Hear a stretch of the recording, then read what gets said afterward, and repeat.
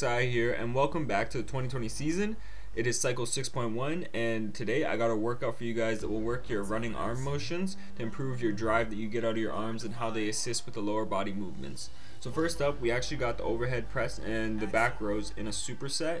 A superset is just when you go from exercise to exercise without any rest. Simply because they're working completely different muscles, I can afford to do this. But between each one of the supersets, it's important to take 2 minutes rest so you can do each one of these exercises to the fullest of your ability. Next up, we got a push-up. This is simply just to get us ready for the future exercises of this workout. So it's just to build up to our more athletic versions of the push-up. Next, we're going to move on to the Plyo-Pushup and Clapping-Pushup.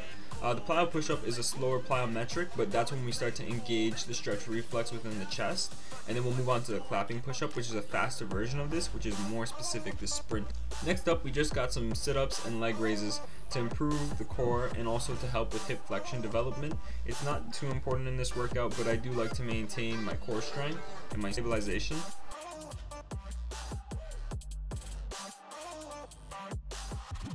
Lastly, we got hammer curls, and it's just going to be there to be working the bicep and also the brachioradialis mainly, as that's what's happening when you're sprinting. You don't really usually do regular bicep curls in the sprint motion.